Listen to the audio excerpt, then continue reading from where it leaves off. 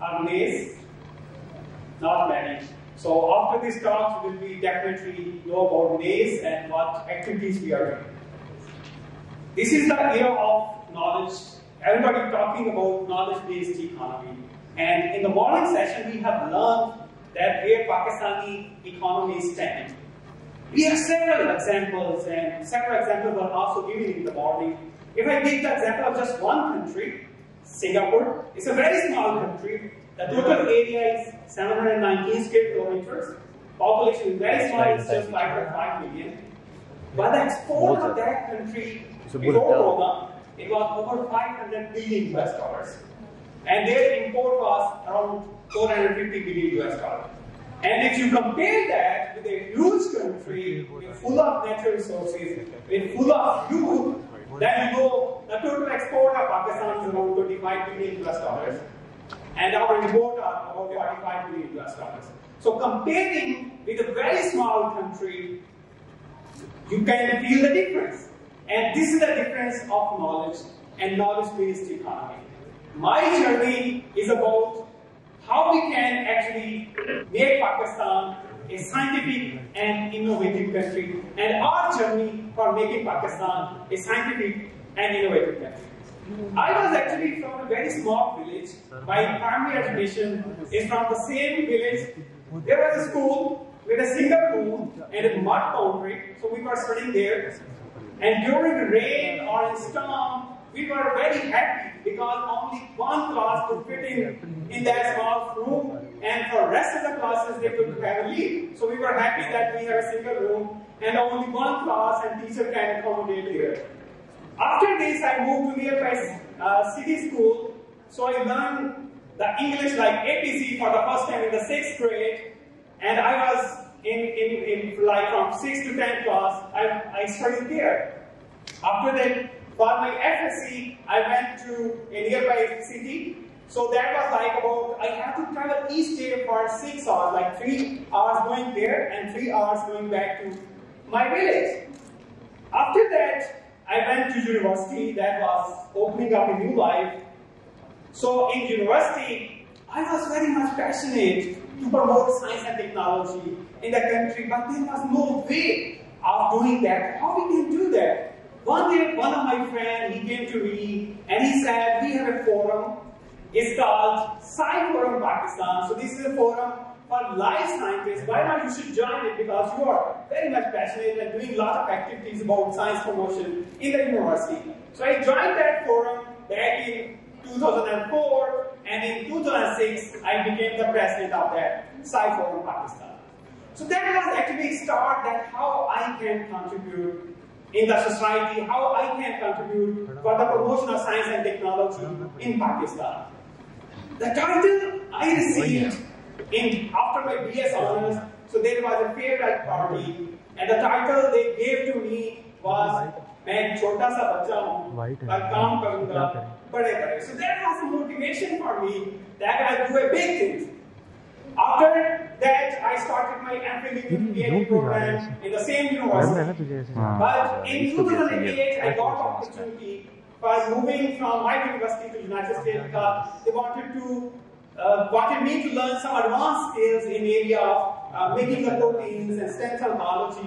So I went to US, and when I went to US, things were totally changed here. As you know, I know about the scientific infrastructure in our country, the scientific ecosystem in our country, that was totally different. For example, if we have to get some chemical, sometimes it takes a month, sometimes even 6 months to get the chemical to do the experimental work in Pakistan. If we have to get the primers, for example, that's a very small thing to get. And we have to wait like for a month, and after that we used to get the primers and can do the experiments.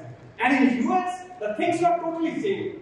Everything we need to work was already there in our laboratories. If we had to order something, if we are in the morning, we get it in the evening. If we are in the evening, we get it the next morning. So that was totally changed scenario. So I was thinking, like US is very advanced. Why not make Pakistan an advanced country? Why not we should have a similar culture in Pakistan? So I used to make notes there. I still have that copy to me that in which I used to make notes that how we can make Pakistan a scientifically sound country. So when I moved back to Pakistan, we started a setup that was National Academy of Young Scientists. So I discussed with my colleagues, with the senior scientists, so we launched National Academy of Young Scientists in 2009, and we are really proud that National Academy of Young Scientists is the first national young academy in Asia, and we are fifth in the world. So that was a big start.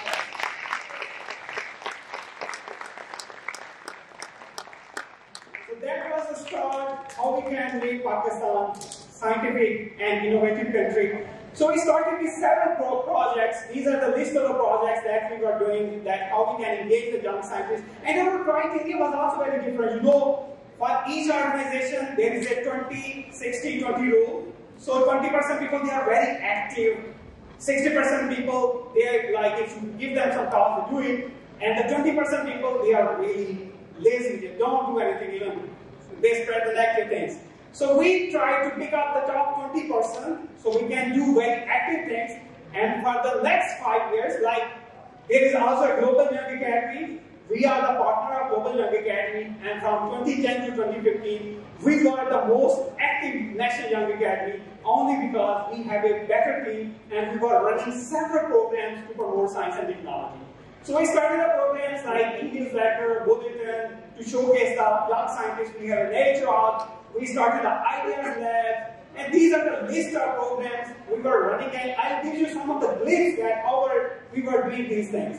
So one of the things was meet the scientists.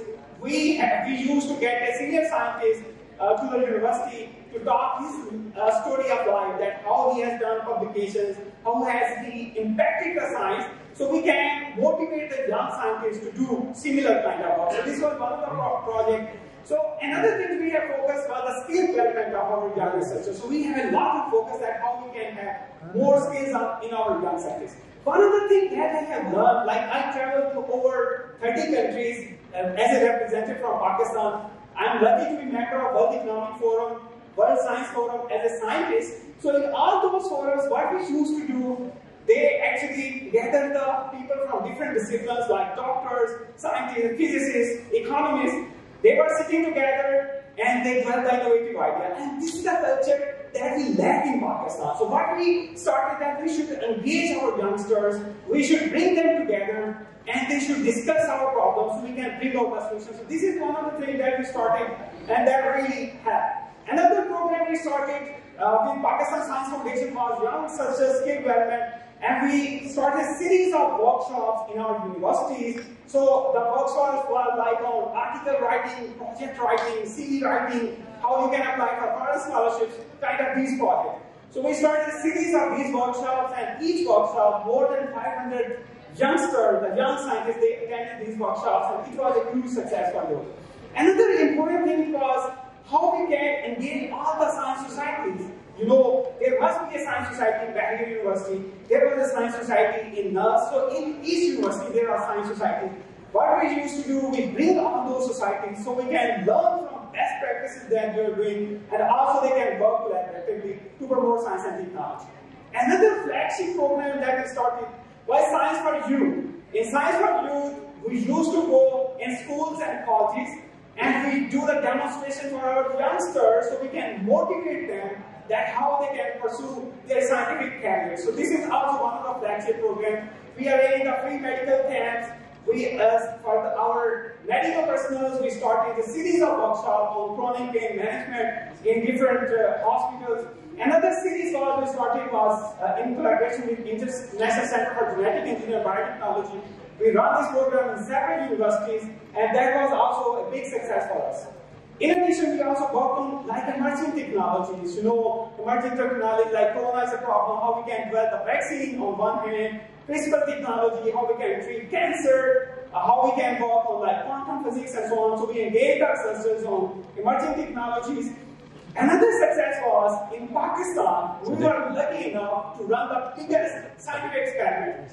We could gather more than 1,000 young minds, and all those 1,000 people, they run the scientific experiments at the same time, and we have a record of that as biggest scientific experiments in Pakistan, and we will try to make a biggest scientific experiment in the world as well. We do arrange different programs like various brain awareness weeks and other activities. We have conducted one of the areas that was lacking in Pakistan after traveling to so many countries was biosafety and biosecurity. So we had a lot of international collaborations and we conducted over 100 workshops on biosafety and biosecurity. We have community education awareness program, like we celebrate all the international days, like AIDS Day, Hepatitis Day, Hypertension Day, Art Day, and so on. So we celebrate all these days by arranging different activities in our schools, colleges, and universities. And then the success of National Academy of Young Scientists, we have different working groups, and in each working group, we have like-minded people. They come together and they work on those specific areas, like we have women in science, and we have 100 women leaders from different universities who are working together to promote science in Pakistan. We are working on One Health approach, sustainable development goals. We have a very active working group on cancer treatment and also on biosafety. In addition, we have an expert team of different experts from economy, from agriculture, from physics. Actually, all the main purpose of any academy is to assess the problem the country is facing and take those things to the policymakers. And we have a leading team of experts who are working us to know what the problem we are facing and how we can bring solution to these problems. So we have expert team.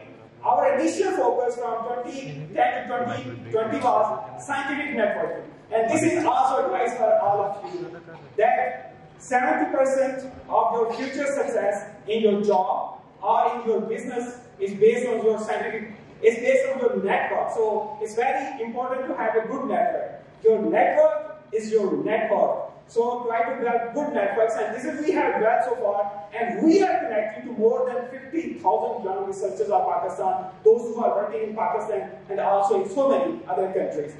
Our focus for 2020 to 2030 is innovation and entrepreneurship, and this is the area we are mainly focusing now. We have conducted a series of workshops for the faculty, for the students, and we are running the courses now in different universities that how we can promote innovation and entrepreneurship. So this is our humble approach of promoting science in Pakistan. I know when I became the member of World Economic Forum, the Global Innovation Index ranking of Pakistan was around 110th position.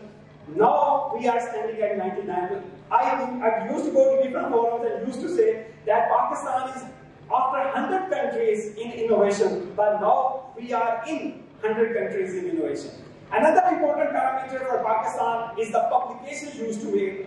When I started National Academy of Young Scientists, we were at 45th position in number of publications. Now we are at 27th position. So this is a small contribution from our side to promote science and technology in Pakistan.